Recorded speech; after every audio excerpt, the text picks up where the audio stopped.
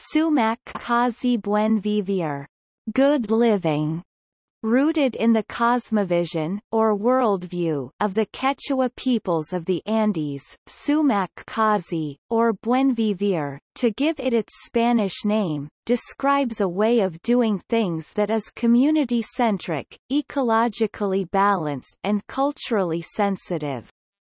The concept is related to tradition of legal and political scholarship advocating legal standing for the natural environment. The rights approach is a break away from traditional environmental regulatory systems, which regard nature as property. Since 2000, animals, plants and other organisms have their rights to dignity recognized by the Constitution in Switzerland, Art. 120, but the implications of this disposition are still not very clear.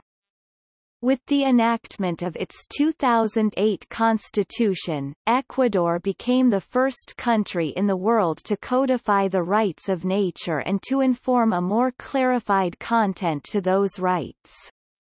Articles 10 and 71 to 74 of the Ecuadorian Constitution recognize the inalienable rights of ecosystems to exist and flourish, gives people the authority to petition on the behalf of ecosystems, and requires the government to remedy violations of these rights.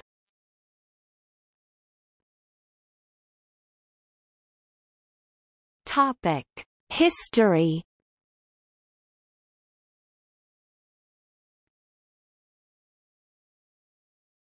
Topic: Rights of nature in legal history.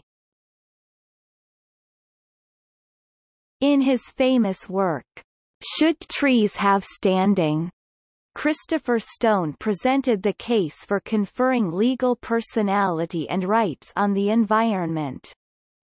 As Stone explained, as a rights holder the natural object would have a legally recognized worth and dignity in its own right, and not merely to serve as a means to benefit us.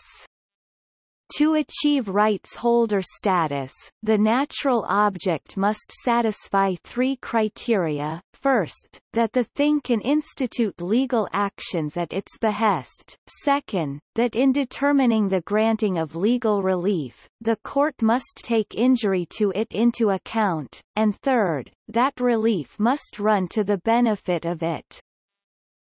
In his dissenting opinion in the landmark environmental law case, Sierra Club v. Morton, 405 U.S. 727, 1972, Justice William O. Douglas argued that inanimate objects should have standing to sue in court. The critical question of standing would be simplified and also put neatly in focus if we fashioned a federal rule that allowed environmental issues to be litigated before federal agencies or federal courts in the name of the inanimate object about to be despoiled, defaced, or invaded by roads and bulldozers, and where injury is the subject of public outrage. Contemporary public concern for protecting nature's ecological equilibrium should lead to the conferral of standing upon environmental objects to sue for their own preservation. This suit would therefore be more properly labeled as Mineral King v. Morton. Douglas continued, inanimate objects are sometimes parties in litigation. A ship has a legal personality, a fiction found useful for maritime purposes. The corporation soul, a creature of ecclesiastical law, is an acceptable adversary and large fortunes ride on its cases. So it should be as respects valleys, alpine meadows, rivers, lakes, estuaries, beaches, ridges, groves of trees, swampland, or even air that feels the destructive pressures of modern technology and modern life. The river, for example, is the living symbol of all the life it sustains or nourishes. Fish, aquatic insects, water ouzels, otter, fisher, deer, elk, bear, and all other animals, including man, who are dependent on it or who enjoy it for its sight, its sound, or its life. The river as plaintiff speaks for the ecological unit of life that is part of it. In 2012, New Zealand's Wanganui River was legally declared a person with standing via guardians to bring legal actions to protect its interests.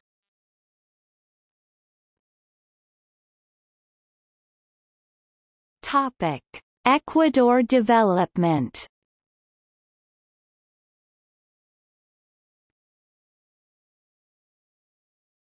Topic: Outcome from neoliberal development in Ecuador. The rights of nature articles in Ecuador's constitution are part of a reaction to a combination of political, economic, and social phenomena. Ecuador's abusive past with the oil industry, most famously the class action litigation against Chevron, and the failure of an extraction-based economy and neoliberal reforms to bring economic prosperity to the region has resulted in the election of a new leftist regime led by President Rafael Correa, and sparked a demand for new approaches to development. In conjunction with this need, the principle of Buen Vivir, or good living, which focuses on social, environmental and spiritual wealth versus material wealth, gained popularity among citizens and was incorporated into the new constitution. The influence of indigenous groups, from whom the concept of Buen Vivir originates, in the forming of the constitutional ideals also facilitated the incorporation of the rights of nature as a basic tenet of their culture and conceptualization of Buen Vivir. The neoliberal development schemes in line with the Washington Consensus did not create prosperity for much of Ecuador's population, especially its indigenous populations, who make up about 40% of the country's population. The economy, based on the exportation of the country's raw materials, mainly oil, was also wreaking havoc on the nation's environment, an area with valuable biological and cultural diversity. The global economic crisis of 2008 revealed the vulnerabilities of an extractive economy, and led to a period of political turmoil in the country that made obviously the need for a new, more inclusive government that embodied a post-oil, post-neoliberal development paradigm. In late 2006, the election of leftist Rafael Correa, who ran on an anti-neoliberal platform, showed the emergence of a new political era for Ecuador.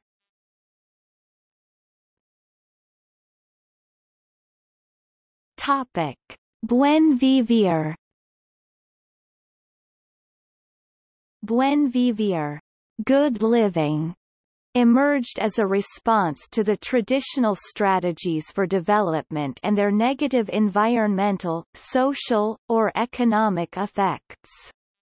Buen Vivir is an alternative concept of development that focuses on the attainment of the good life, in a broad sense, only attainable within a community that includes nature. A popular approach to Buen Vivir is the Ecuadorian concept of sumak kazi, meaning a full life in Quechua. Part of this concept also emphasizes living in harmony with other people and nature. Buen Vivir has gained new popularity, spreading throughout parts of South America and evolving as a multicultural concept. Social consensus led to the inclusion of Buen Vivir in Ecuador's new constitution, supported as an alternative to neoliberal development. The constitution outlines Buen Vivir as a set of rights, one of which is the rights of nature. In line with the assertion of these rights, Buen Vivir changes the relationship between nature and humans to a more bio-pluralistic view, eliminating the separation between nature and society. In Andean communities in Latin America, development is expressed through the notion of sumac casi. The Quechua word for Buen Vivir has been proposed as an alternative conception of development and has been incorporated into the constitutions of Ecuador and Suma Camaña Vivir Bien in Bolivia. It connotes a harmonious collective development that conceives of the individual within the context of the social and cultural communities and his or her natural environment. Rooted in the indigenous belief system of the Quechua, the concept incorporates Western critiques of dominant development models to offer an alternative paradigm based on harmony between human beings, as well as between human beings and their natural environments.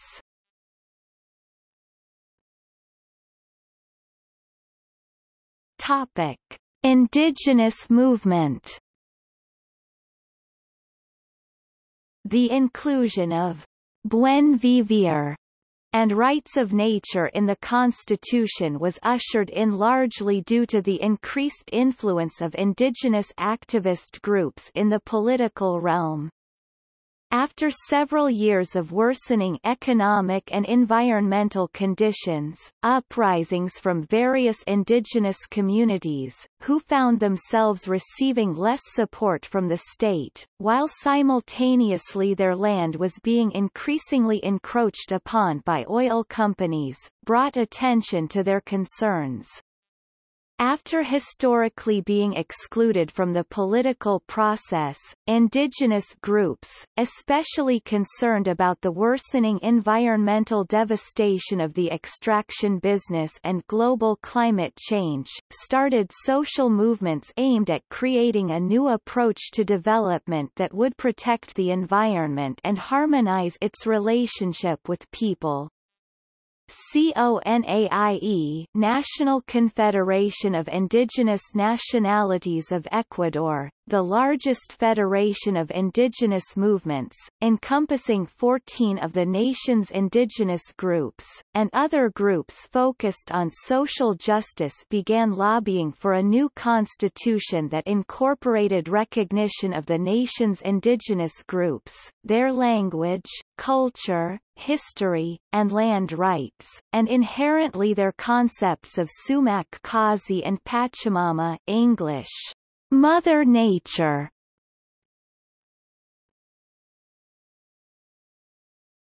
Topic: Drafting. President Rafael Correa included calling for a constitutional assembly in his 2006 campaign. On April 15, 2007, over 80% of Ecuadorians voted in favor of calling a new assembly, thanks in large part to the support of indigenous communities. Indigenous groups had been pressuring for a new, more inclusive constitution for years, and were therefore actively involved in the drafting process. Alberto Acosta, the elected assembly president, pledged to make the assembly more inclusive and incorporate the concerns of the indigenous into the constitution. In the end, a few indigenous representatives were elected to the assembly. To create a constitution based on the principles of Buen Vivir, the Constitutional Assembly, with the advice of the Pachamama Alliance, enlisted the help of the Community Environmental Legal Defense Fund (CELDF) to draft language for the new provisions of the Constitution detailing the rights of nature. Indigenous groups also played a role in the drafting process. Fundación Pachamama, in conjunction with leaders in CONAIE, met with members of the Assembly to present their ideas for the Constitution and gain support. A national media campaign detailing the tenets of the new Constitution and the rights of nature was also launched to inform and gain support from the public. The Constitution is based on the recognition of the right of the population to live in a healthy and ecologically balanced environment that guarantees sustainability and the good way of living. Sumak Kazi. The Constitution further specifies that the following shall be a responsibility of the state: to promote the generation and production of knowledge, to foster scientific and technological research, and to upgrade ancestral wisdom to thus contribute to the achievement of the good way of living. Sumak Kazi.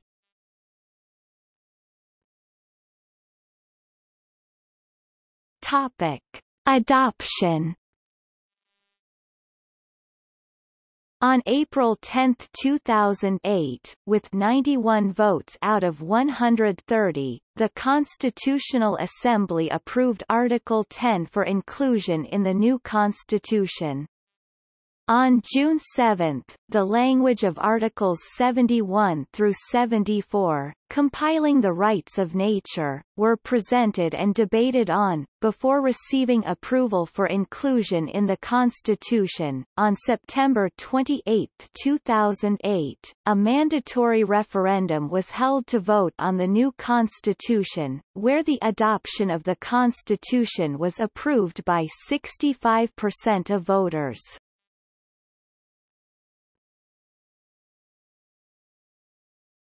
Topic: Text of the rights of nature.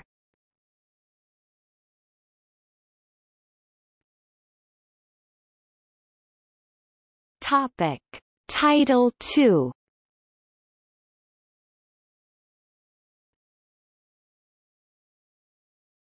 Topic: Rights.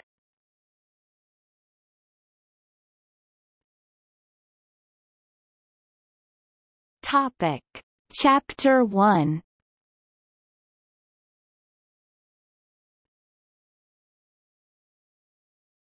Topic: Principles for the enforcement of rights. Article 10. Persons, communities, peoples, nations and communities are bearers of rights and shall enjoy the rights guaranteed to them in the Constitution and in international instruments. Nature shall be the subject of those rights that the Constitution recognizes for it.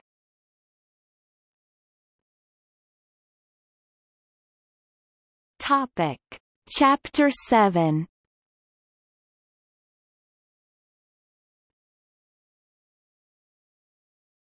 Topic: Rights of nature. Article 71. Nature, or Pachamama, where life is reproduced and occurs, has the right to integral respect for its existence and for the maintenance and regeneration of its life cycles, structure, functions and evolutionary processes. All persons, communities, peoples and nations can call upon public authorities to enforce the rights of nature. To enforce and interpret these rights, the principles set forth in the Constitution shall be observed, as appropriate. The state shall give incentives to natural persons and legal entities and to communities to protect nature and to promote respect for all the elements comprising an ecosystem. Article 72. Nature has the right to be restored. This restoration shall be apart from the obligation of the state and natural persons or legal entities to compensate individuals and communities that depend on affected natural systems. In those cases of severe or permanent environmental impact, including those caused by the exploitation of non-renewable natural resources, the state shall establish the most effective mechanisms to achieve the restoration and shall adopt adequate measures to eliminate or mitigate harmful environmental consequences. Article 73.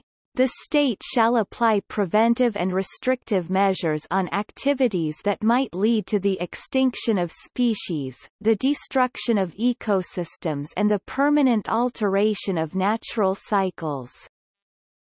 The introduction of organisms and organic and inorganic material that might definitively alter the nation's genetic assets is forbidden. Article 74.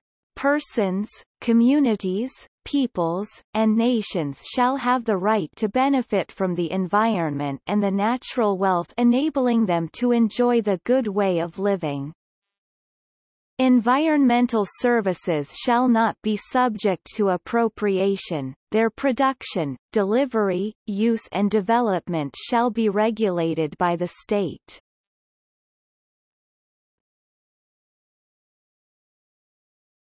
Topic: Significance. The rights of nature is significant as it is the first case where this concept has been evoked at the national level. The articles set out a rights-based system that recognizes nature, or Pachamama, as a right-bearing entity that holds value in itself, apart from human use. This differs from traditional systems that see nature as property, giving landowners the right to damage or destroy ecosystems that depend on their land. The rights-based approach spelled out in the Rights of Nature expands on previous laws for regulation and conservation by recognizing that nature has fundamental and inalienable rights as a valuable entity in and of itself. The system also assigns liability for damage to the environment and holds the government responsible for the reparation of any damage. Additionally, if an ecosystem's rights are violated, it gives people the authority to petition on behalf of the ecosystem to ensure that its interests are not subverted to the interests of individuals or corporations. The inclusion of the rights of nature also makes the Constitution more democratic and inclusive, as it reflects the indigene's idea of nature as a mother that must be respected and celebrated. This is the first constitution that has incorporated indigenous concepts of Sumac Kazi and Pachamama, as well as recognized the plurinationality of Ecuador. This has broad significance for the recognition of indigenous groups and their right to preserve their land and culture. The combination of human rights with the rights of nature will allow for more effective protection of indigenous communities. The rights of nature also transforms the relationship between nature and humans by asserting that nature is not just an object. By putting ecosystems on an equal footing with humans, the conception of humans as masters or as separate from nature is dismissed. Instead, this system celebrates nature and recognizes that humans are a part of it. The rights of nature are further incorporated in the updated National Plan for Good Living, which states guaranteeing the rights of nature and promoting a healthy and sustainable environment as one of its 12 objectives. Policies under the objective include aims to preserve and manage biodiversity, diversify the national energy matrix with renewable sources, prevent, control and mitigate environmental damage, promote adaptation to and mitigation of climate change, and incorporate environmental approach in all public policies.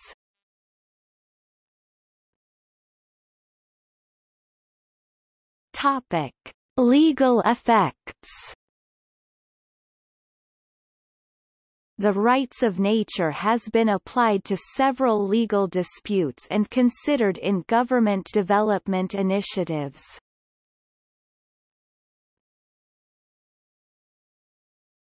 Topic: Wheeler C.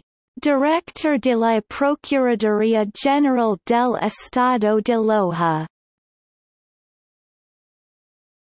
Wheeler C.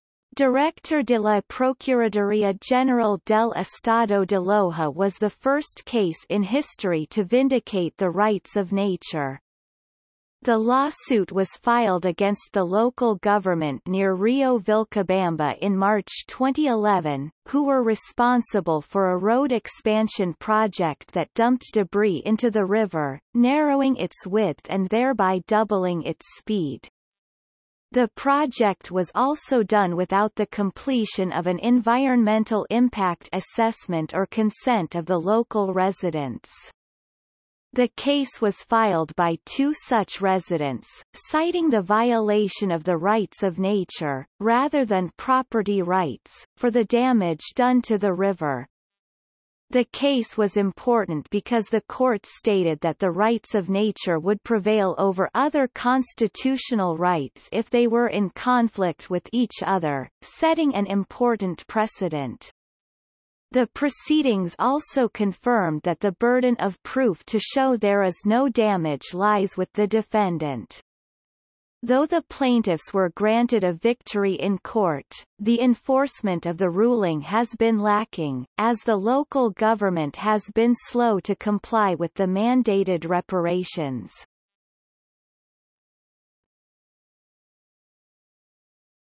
Topic: República del Ecuador, Asamblea Nacional, Comisión de la Biodiversidad y Recursos Naturales.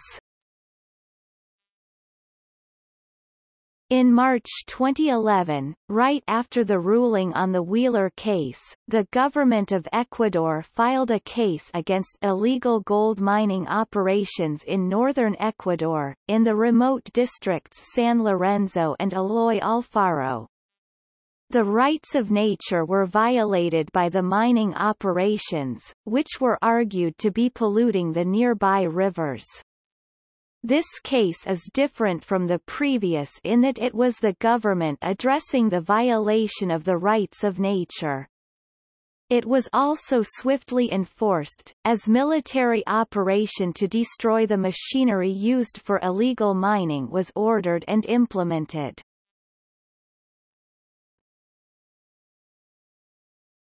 Topic: Yasuni ITT initiative.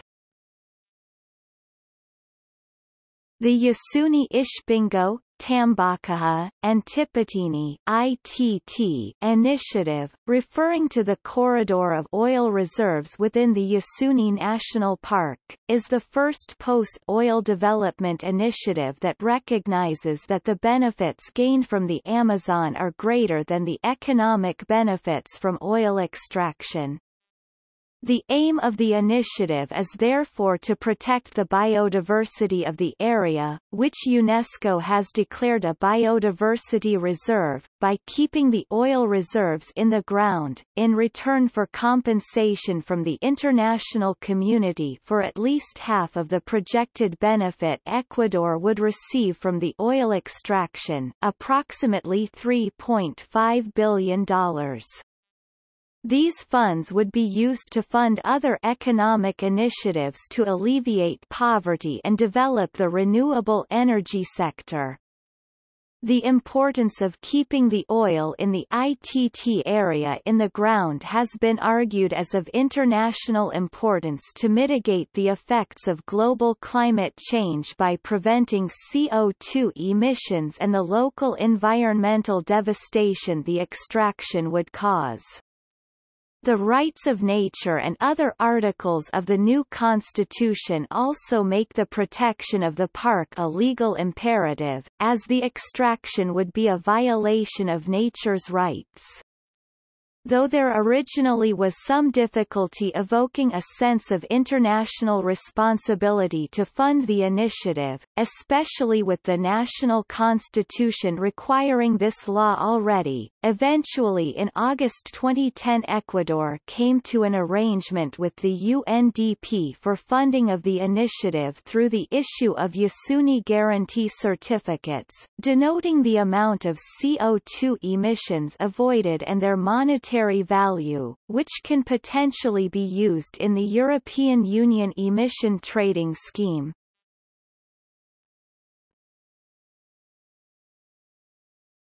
Topic: Reactions.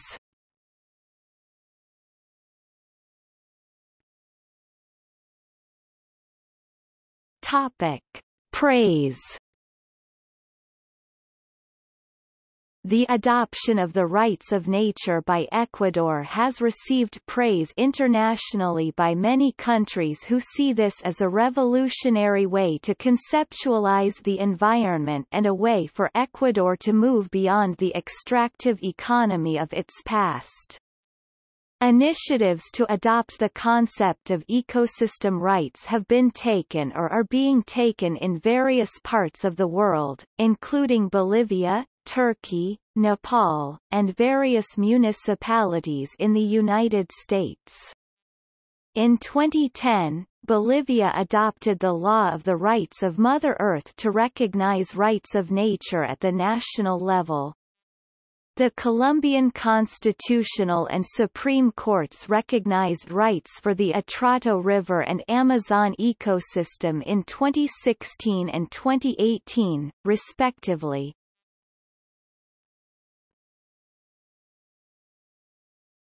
Topic: Criticisms. Criticisms of the rights of nature have generally centered on the mechanisms of enforcement of the provision. One criticism is that though the Constitution establishes stronger regulations for the environment, it also gives the state the power to relax these regulations if found to be in the national interest. Therefore, much of the enforcement of the ecosystem rights depends on the will of the government, or an active citizenry.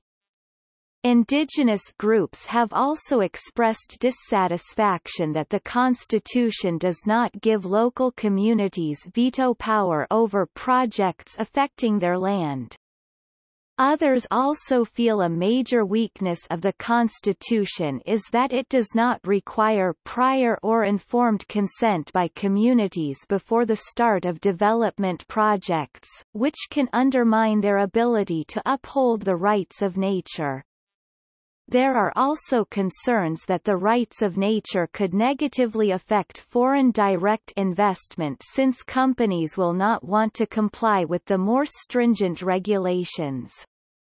On the other hand, people are skeptical of the Correa administration for still approving projects by foreign extraction companies violating the rights of nature.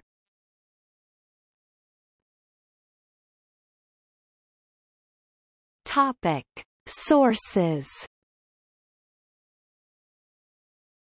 This article incorporates text from a free content work.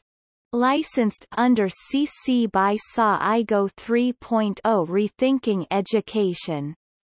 Towards a Global Common Good, p. 32, UNESCO. To learn how to add open license text to Wikipedia articles, please see this How to page. For information on reusing text from Wikipedia, please see the Terms of Use.